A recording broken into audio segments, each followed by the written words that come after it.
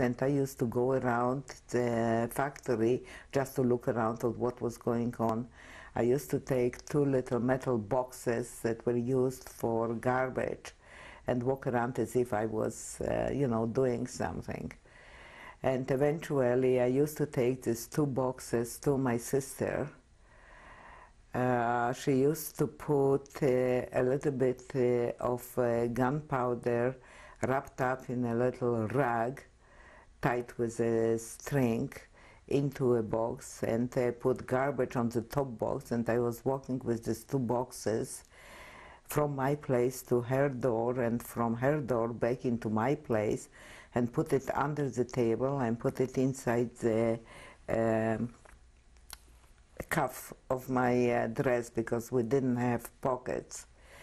From there I used to go to the washroom, and in the washroom share this gunpowder with another girl, with Alla. And on the way from the factory, it was about 3 kilometers to Birkenau where we lived. We used to carry this on our bodies.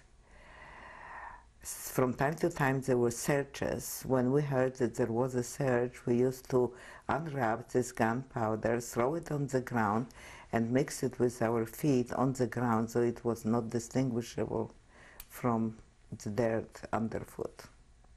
And if there was no search?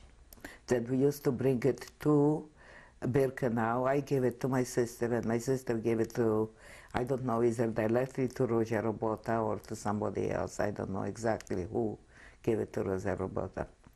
And from Rosa Robota, it went? It went to a special hiding place. Rosa Robota had contact with the men from the crematorium, and they had the privileges to come into the women's camp.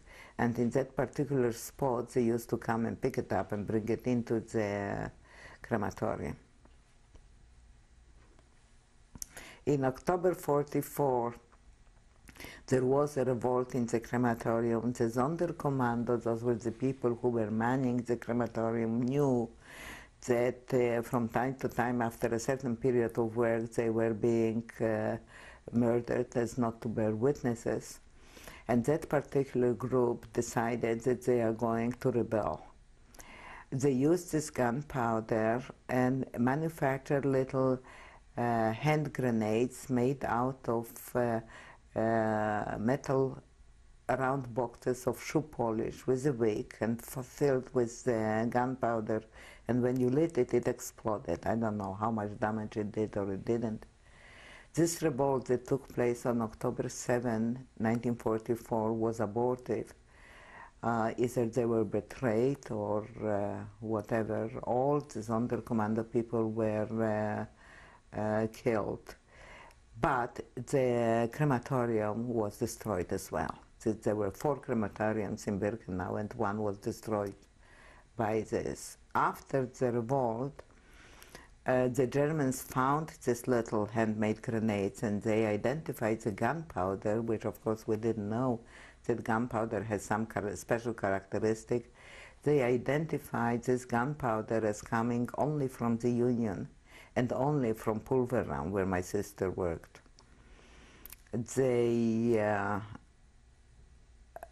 started an investigation. They imprisoned 4 girls, Rosa Robota, Alla Gärtner, Regina Saperstein, and Esther Weisblum. They tortured them mercilessly and eventually hanged them publicly on January 5th, 1945. Did you witness your sister's hanging? No, I didn't.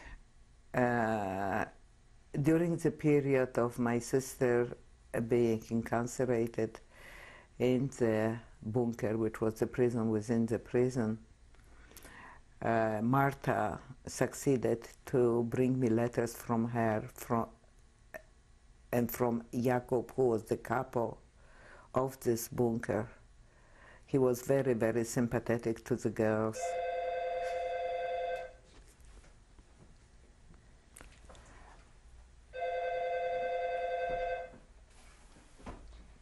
was sympathetic to the girls. And through him, I received letters.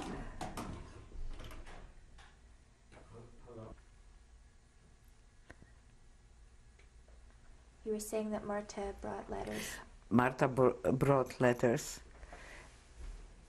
and she was trying to get me to see my sister, but it never materialized. But Marta, knowing my depression, arranged with bribes to put me in a hospital in Auschwitz. At this point, the Union commander was in Auschwitz. And she was trying to reassure me and tell me, apparently Jacob received an order to execute the girls, but he was stalling for time, and he refused. He had the power to refuse it, and he said he's not going to execute the order unless he's going to get it from Berlin. So it lasted for a while, and finally the order from Berlin came, and he didn't have a choice. Marta was always coming, visiting me every day, and she was telling me that there was no order, that that everything is going to be okay, and she wouldn't tell me the truth. On the day of the execution, I was in the hospital, and Marta came to take me out. The Union commander was released earlier to witness the execution. But Marta's friends, Shari and Nellie, grabbed me and put me in the block so that I won't have to witness it. And I didn't know what was going on. I suspected, but I wasn't sure. And when we were on the block and I wanted to run out, they bodily held me. They wouldn't let me out. And I heard this collective groan, and I knew what happened. So I didn't witness it with my eyes, but I was there.